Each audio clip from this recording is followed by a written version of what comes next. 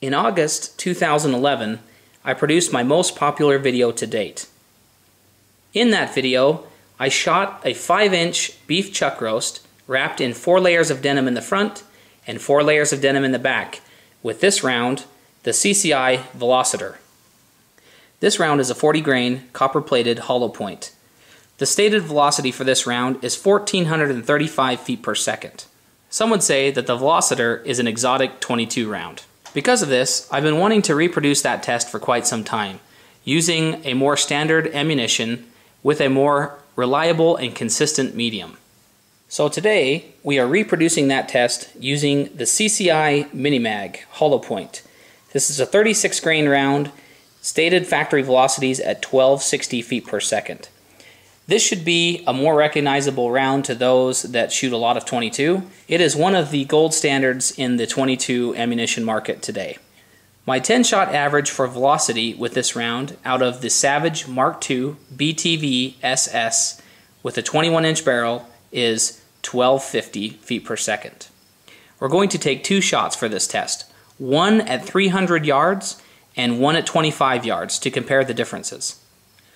The medium that we're going to be using for this test is the Clear Ballistics gel from clearballistics.com. This is a 6x6 by 16-inch FBI block. The calibration is coming in at 3.56 inches. We are also placing 4 layers of denim in front of the gel. Okay, we're going to do a 300-yard ballistics test, 36-grain Mini-Mag CCI. We're shooting into the Clear Ballistics FBI block. It's a 16-inch block, 6x6. Here we go. Ooh, just left. Okay. Ooh, just left. Just left there, almost. Pretty good.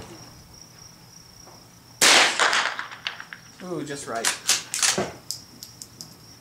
Elevation's perfect. Yeah, it is. That's it. That was in it. No, I saw dirt behind it. Must have just clipped the side of it. You really? Saw dirt. You saw some dirt? Yeah. All right, let's try it again here. Got it. Got it. Bullseye on that one. Perfect shot. Okay. Okay, so we just came to get the block, and we hit the block. We went through the denim up here on top. Went the denim up here on top once, and went right here on the left, and then we actually hit it over here too through the denim right there.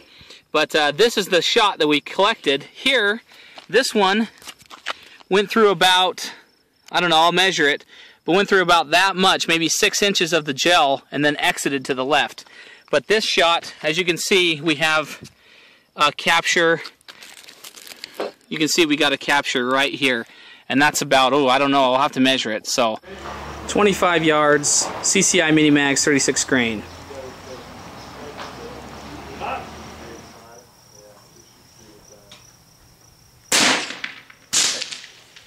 I see it. Perfect.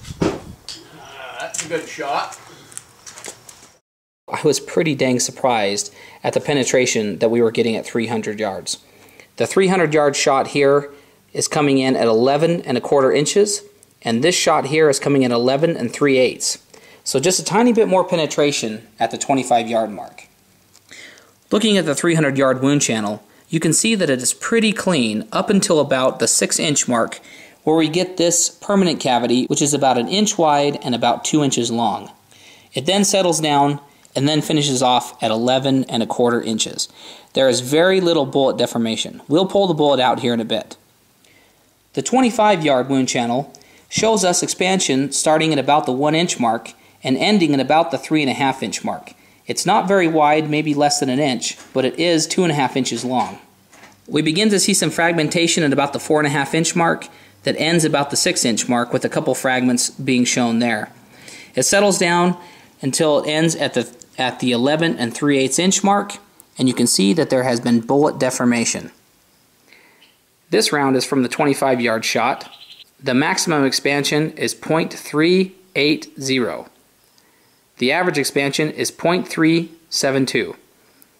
The retained weight was 36.2 grains. This is the round from the 300-yard shot. Its average diameter is 0.221 inches. Its retained weight is 36.2 grains. I gotta say, guys, I was really surprised with the results of this test. My best guess at 300 yards was going to be about 7 inches of penetration. It just goes to show that the 22 long rifle is one of the most underestimated cartridges to date. It's quite a capable cartridge, its lethality is undeniable, and its capabilities continue to surprise me more and more. I don't want to make this a really long video, so I'm going to do an addendum video to this discussing more of the results in a future video. Please don't forget to subscribe for more ballistics tests just like this in the future.